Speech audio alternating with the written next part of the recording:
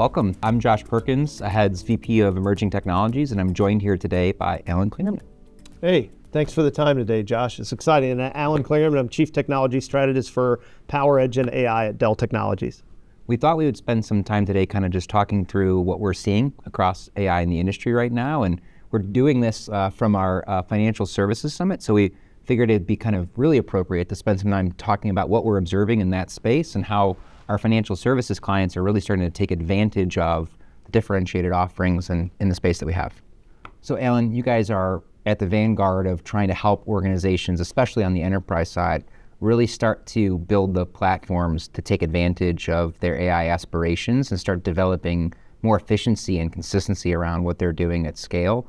So I think just right off the rip, on the basis of all the announcements that we've seen around AI Factory, can you help us understand a little bit more about like what that actually means, what it is, and maybe how you guys see it as being a major enabler for organizations like banking and capital markets? No, that's great. And yeah, everything is all about the Dell AI Factory at this point. Hopefully our viewers had a chance to hear a little bit about it at both NVIDIA GTC as well as Dell Technologies World, which was codenamed the AI Edition, by the way, because that's all we talked about there.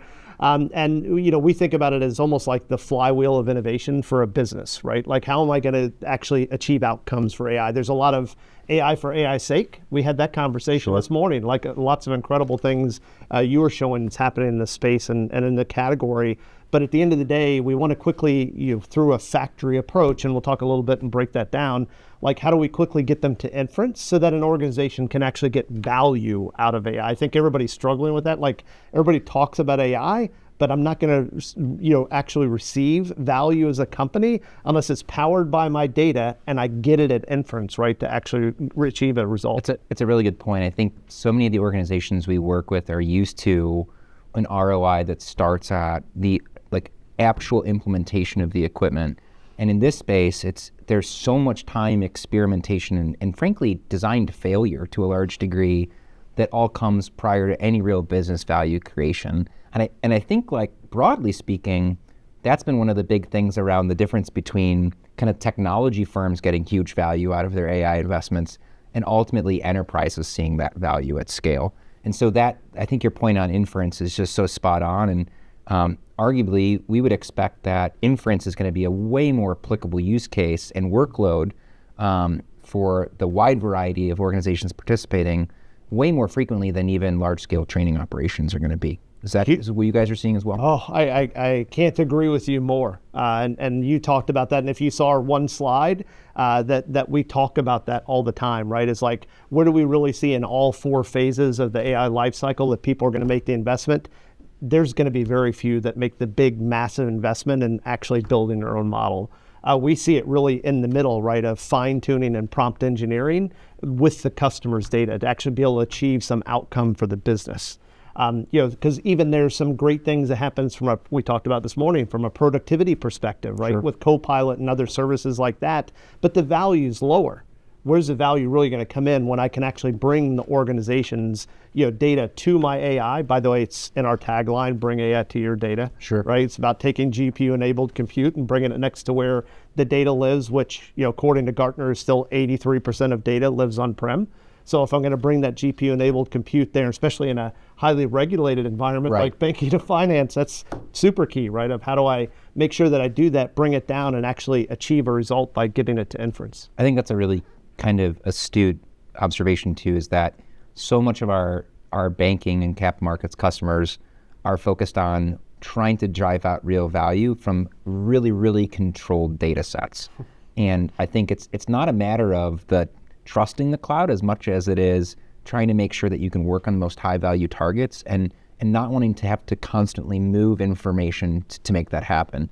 And so much of the investment that we've seen isn't predicated on like, well, we think it's wildly more effective or efficient to do something. It's really like, we just want to be able to get to where things are faster, and more frequently.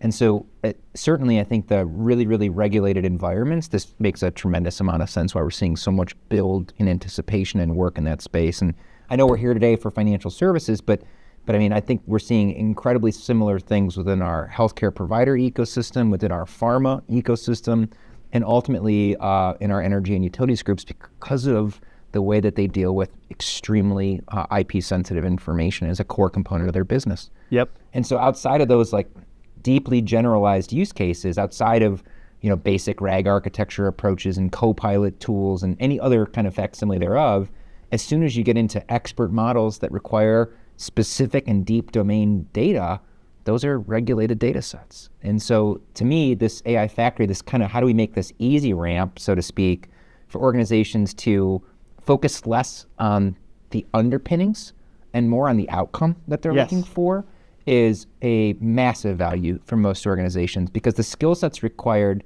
not just to build those platforms, but frankly, need to be spent more on how to help them operationalize those efforts, because day one is not something they're going to repeat over and over again with any level of frequency, but actually getting the permeation of that platform into their environment is going to be really critical for success. And if they're going to actually have something that's going to be their flywheel of innovation, they have to be able to do that faster. Right? How do I quickly get it to, really, we think about it in the 4 aspects, right, that organizations are looking to leverage AI for. We see it, one, of driving growth, right? It's a revenue or profit to organization. That's why we heard it today. Sales and marketing is the biggest use case. By the way, it's not just financial services. I see that one everywhere. Broadly across almost every industry or vertical. For sure. And then we think about, tied to that and driving growth, it could also be driving down operational expense through looking for, for anomaly detection in a manufacturing plant, for example, or anomaly detection, like I shared with you, some of the computer vision use cases we even have of like going down to an ATM and look for fraud that might be happening, or measure a customer's sentiment when they walk into, a branch location. Yeah. Like those are huge things of how do I achieve that to drive growth. And then we think about it of enhancing experiences, because everybody, right, loves an experience. Sure. They want a different opportunity to come in and experience what your good or service is, because I'm going to spend more if I like you and I have a good experience.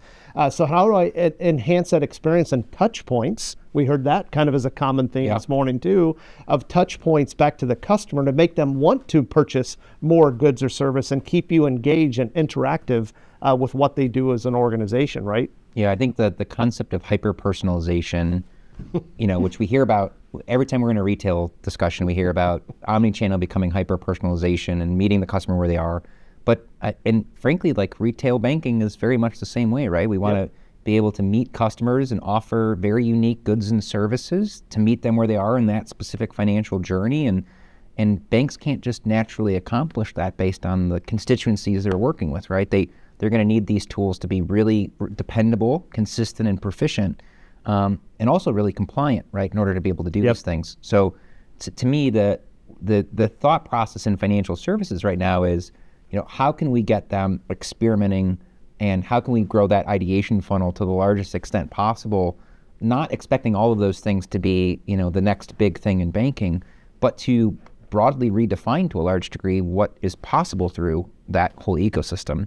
And so when you hear, stuff that our customers were talking about today, it gives me a tremendous amount of excitement over the fact that we're just nipping at the edges of, improving processes and improving pieces, as opposed to the complete redefinition of what's going on in the space. And we're still probably a little ways away from that, potentially, in most of these organizations. But we're making strides forward. Making major progress. In the way that we want to kind of level the playing field and not be in a situation where everyone is constantly defining all of their own pieces parts, right? That standardization approach, the how do we automate access to these pieces, really should allow more and more people across these organizations to spend time in the right ways, which is helping us figure out what needs to be changed and novel approaches to changing it.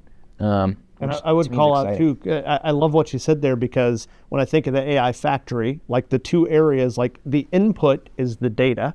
Sure. And we're doing some very unique things there, right, to help there, because a lot of customers really struggle with traditional processes, ETL, et cetera, of like, what does that look like, or never made the big investments to look at a data lake, right, for structured and unstructured data sets to pull all this together, because we know we have a data problem to achieve these results.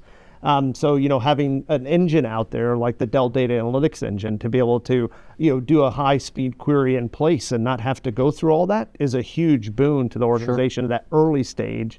And then you kind of covered like we were talking about the use cases. That's the outcome of the factory, right? So I got data coming in, I got outcomes going out. And by the way, the data lives where? everywhere, right? All the way out to the edge. We talked about some great edge use case scenarios, right? That we're just kind of rolling through in the branch. And then what you said there is what we do in the middle, right? Is that's the repeatable, fashion from an infrastructure perspective, so that they can have a tested, proven, and validated architecture to quickly move forward with, right? Yep. So that's our flywheel of innovation. Is the factories there in the middle need your data? Now I build this factory, and I'm going to get you to your use cases very quickly. Sure. Yeah, I think we see it very much as this idea, like, and maybe it's just the way that we had kind of think about this broadly, but we're always trying to think about it from the perspective of like an operating model for AI, right? So what 100%. Are all of the pillars that an organization needs to be thinking about and maturing, frankly, in a parallel fashion to make sure that they can learn and use those learnings in a very closed feedback scenario to get better and better and faster from idea to business value, that outcome, that use and consumption. And to us, like, certainly the platform piece plays a pretty key role in its ability to scale efficiently, and that we're using the right tools and we're creating access. But even beyond that, there's all of the data engineering pieces and data science components that go into it, and how do we get the skills around that are required? How do we make good, consistent decisions? How do we apply a governance model that makes sense in an AI-driven, use case-driven world, yep. right? And how do we prioritize and know what to work on, branch out into the organization? So I think, like, from a banking or an investment management group, there's just so many opportunities, right? Like, the hundreds and hundreds of use cases where we think about advanced workflows that could be altered or changed or optimized, or just the amount of data that people can't naturally work against and perceive to make those good decisions.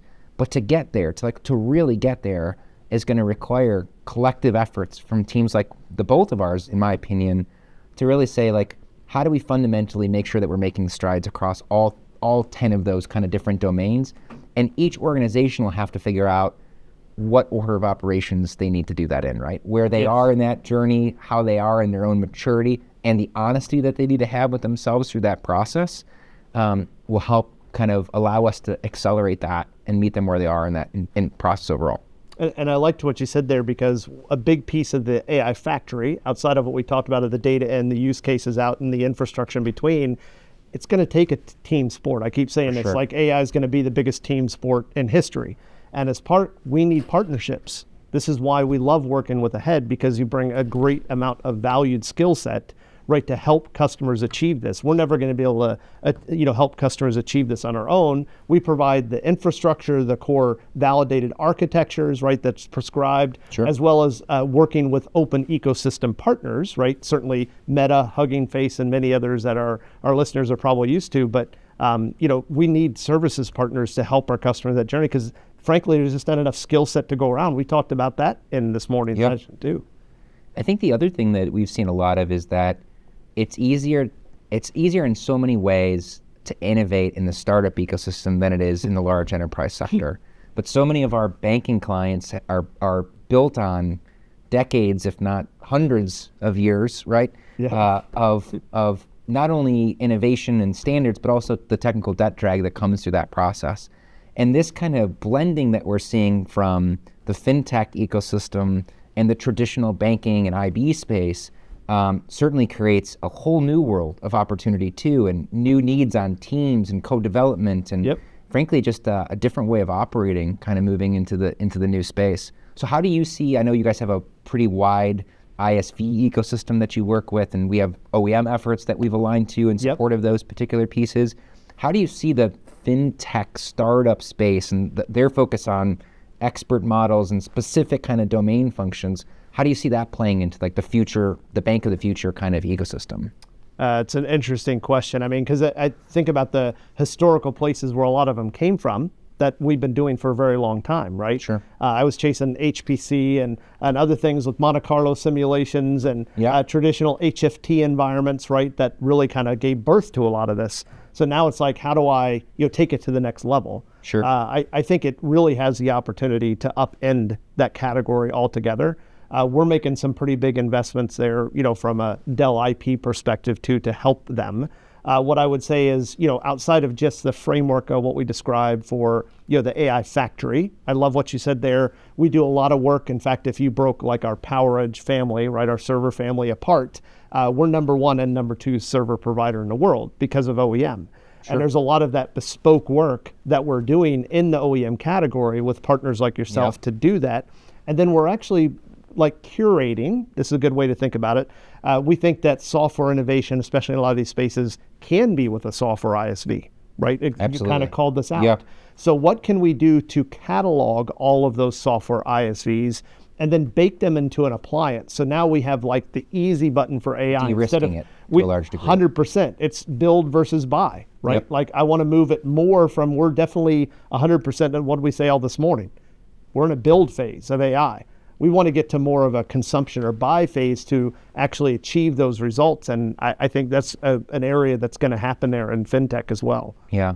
I mean, we've even seen some of the larger traditional firms acquire fintechs now on the basis of not only wanting the IP, but wanting the infusion of the kind of the feeling, the motives, the way that they operate, what they can rejuvenate around development teams.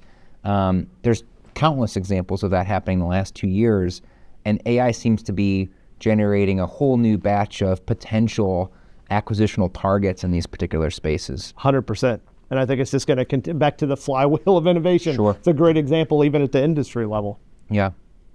What would you tell, I mean, I guess, the beauty of working with Dell is that you guys get to see so much, right? So many different environments, people solving so many different challenges, and you guys essentially synthesizing and what we like to call it crowdsourcing innovation, right, from our clients. Yep. So what can we learn? What can we distill? What can we share? Like, what's the one or two things you would tell a CIO or a CTO just kind of trying to establish AI as a program in practice today? Like, what do they start? Where should they start? I'm going to go back to where we started our conversation. In fact, even what happened in the session this morning, I loved it. With kind of the rollout of how customers are approaching this, right, internally, of thinking about it from the use case perspective, because we have a very similar approach in our services practice, right, of like actually categorizing those, determine those that are going to have the fastest time to value and a high ROI for the business and get it to a fit score, right? Is it bigger, better, faster for the business? If it's not, it's probably off the table, not something I'm going to pursue. We had to do this. We had over 1,000, right? We named Jeff Boudreau as our Chief AI Officer 6 months ago, and we had about 1,500 use cases across the company. And the first thing Jeff said was, whoa, I've got to get control of this. We need to not do some things. Yeah. I have to prioritize and figure out what has a high enough value and what's the right fit. So is it bigger, better, faster for the company? And then it goes back to some of the things we just talked about. Do I have the right data sets?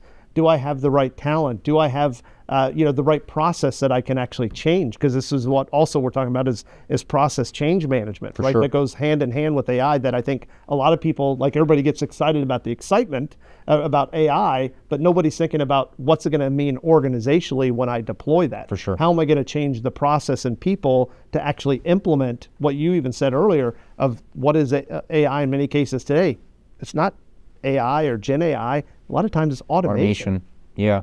It's funny, I think that the change management piece is so critical, because if business value creation occurs at consumption, then how we get scale of consumption is through navigating change, right? And so they're like deeply, deeply intertwined in terms of how do we get more people on the boat? How do we have improvements in AI literacy? I think that's another really key function and focus across customers that we're talking with right now. If we look at that and said, like, what are you doing to start? It's, do you understand AI governance to a level of understanding responsible use? Do you know what fairness and bias and all of these other implications are on your organization? And are you prepared to put a filtration process in place to deal with that, to enable other people to bring those ideas and make use of it? And then ultimately, how good can you get at widening the scope of people's understanding? Because the more people that have a good basis for what AI means and have expertise and proximity to things within your organization that could be altered by it, the better the ideas get into the funnel, the more clarity that there is, and frankly, just the ingenuity spikes that occur from that level of like up-leveling in education is amazing. And ultimately, the more educated people are, the more willing they are to then make those downstream changes when we're able to start functionally deploying those use cases in those environments. Yep. So it just seems like this wonderful, like snake eating its tail type scenario going on. It's all most intertwined. Enterprises. Yeah. But it's easier said than done, right? So I think the key there is, when you're dealing with people and process, it's always the hardest thing. Right? For sure. And ultimately, I think the other thing that we've seen a lot of in this space is traditionally when we looked at large infrastructure projects and tech projects, it was very clear from the very beginning like what the intentions were and what the impacts were to those scenarios.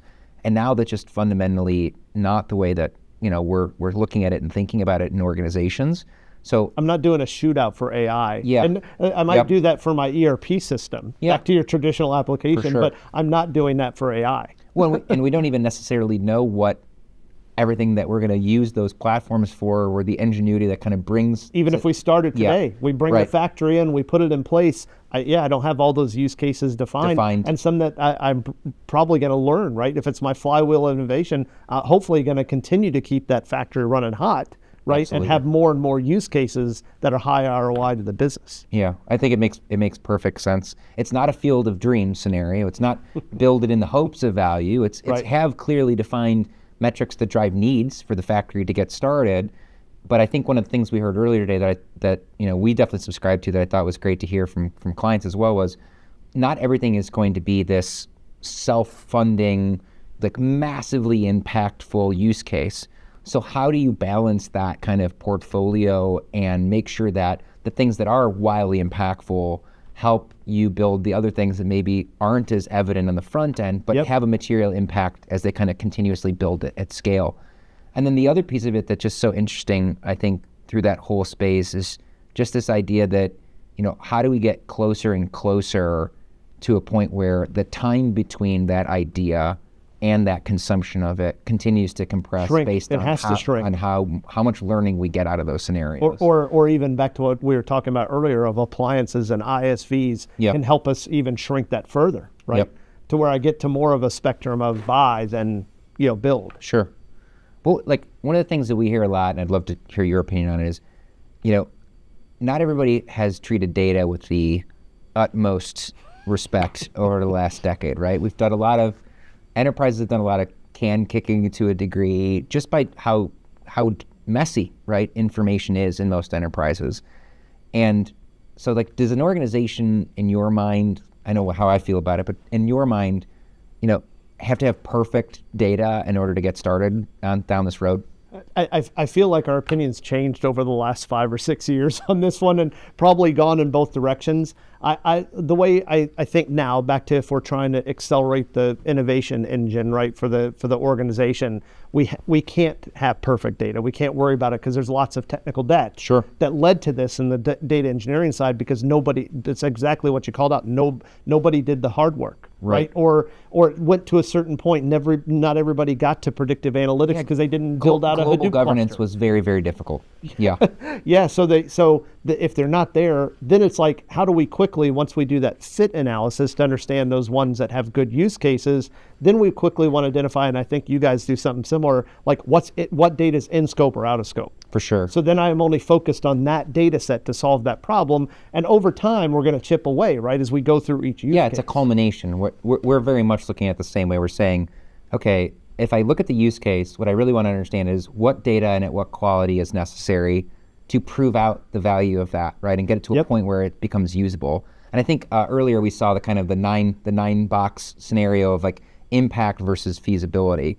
And so much of the kind of pilot work we've done is to highlight where the idea is really good, the KPIs are potentially addressable, but we have certain gaps. But those gaps are much smaller in scope than everything within a giant data governance program. Right. So if the impact is worthy of that effort, we can then go make sure that we address that data gap, but align to those particular use cases, as opposed to just saying we have a data quality issue at scale.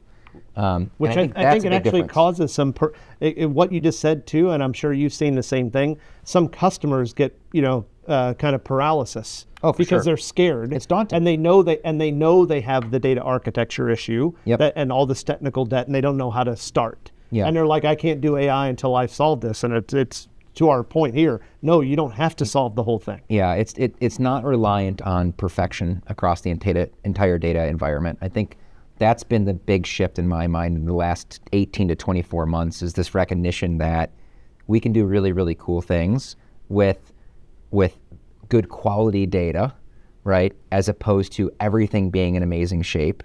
And I think the other piece is that the tech industry at a larger scale, the big hyperscale kind of AI ecosystems are really living in a world where they have the ability to throw tremendous amounts of compute at extremely high volume of relatively low quality data, right? And get good outcomes. Yes. But most enterprises have lower volume of extreme high quality data, and we can still get amazing outcomes from those particular situations. Yep. And I think that inflection point to me is really the key difference of how do we get out of just the hyperscalers get really value out of AI into how can we build expertise and functional, real impact, frankly, at an enterprise level. Maybe I'll give you, as we start to wrap down, maybe one thing I'll give you an example of that is, one of the areas we started at internally was training. A lot of people don't even think about this. Like training and education for our new hires coming in. Absolutely. Like think about it at Dell, what are we going to do? Have a little conversation about our competition, right? And how are they going to be able to address, any conversations they might have with the customer, about a competitive platform? And how do I train the new employee coming in? To that point, wouldn't it be great as we had modules of data like we're used to going through in education? Well, instead of having modules, what if I had it as a digital human that I interacted with and she role played with me and understood what that looked like? Oh, and by the way, to your point, I only trained her on each of the modules data. So we had high quality data and training that we were providing, but narrowing the scope. And by the way, here's the side effect, as you can imagine. We have a great farm system, right? We hire all over around Texas from all the universities. Sure. All the newer generation, kids coming out of college, they were super excited. They're like, this is a bright, innovative technology company, and look at what they did. I've never seen anything like this. Yeah. So you'll hear more about her. I know you've seen her, right? Oh, yeah. And she's been out there on some of the YouTubes and LinkedIn, but Clara is one of our first digital humans we introduced to the market, and she'll be coming in other aspects that we're doing. And then we introduced a new one at Dell Technologies World called Andy, as kind of an Ask the Expert. So I'll give you another example of that, of like that's even using RAG, and where we did some fine tuning to where literally he could go in and actually understood the PowerFlex platform. So we had a number of these kiosks that they could anybody could go up and interact with at Dell Technologies World and ask a question on a platform. But we couldn't use traditional retrieval augmented generation. We wanted to give more context, right? Of course. So we had to do some prompt engineering and fine tuning against it so that it had a better result. When somebody asked it, it understood PowerFlex. Yeah. I think the knowledge use case piece in general seems like such a powerful tool, right? Not only from, to your point, enablement, but I think of even just the reduction of tribal knowledge, the kind of flattening of the way an organization is able to attack problems with junior level associates on senior level challenges. Yep. And how do we get closer to that point? And to the large degree, I think even things like being able to interface with a natural language interface in general, especially for enablement, addresses huge gaps in the way people experientially learn and the deltas between how people operate in those spaces and what they get out of that enablement. So that's, very, very cool use case, and one that I think we see pretty much every enterprise needing to kind of think through and address, and will have a material impact on. And by the way, that's one of those appliances that I was referring to. We're partnered with a couple of software ISVs and have it preloaded and ready to go, right? There's still some work to be had, but I don't even necessarily need a traditional data scientist to do some of that fine tuning and prompt engineering. Sure. The engine can do that. So it was actually like our product team that knew the products, that had the domain expertise, that trained the model to be able to address that and provide context. So it was incredible, this use case, right? Without anybody kind of data science in the background. Right. Well, this whole thing just reminds me that while there's so much hype going on, that the underpinning of excitement is real, it's warranted. It's a massive shift in the efforts that we have.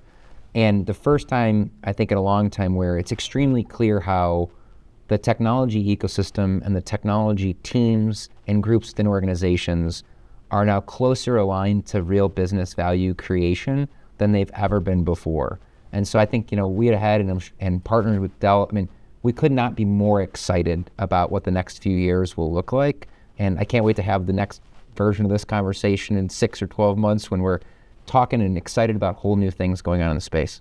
Yeah, maybe last thing I'll leave the audience here with an exciting investment that we made with Ahead, right? Where you're going to have your own AI factory to be able to show and work on projects with your customers and our mutual customers. So super excited of getting that live and in production and ready to go with the Ahead Dell AI Factory.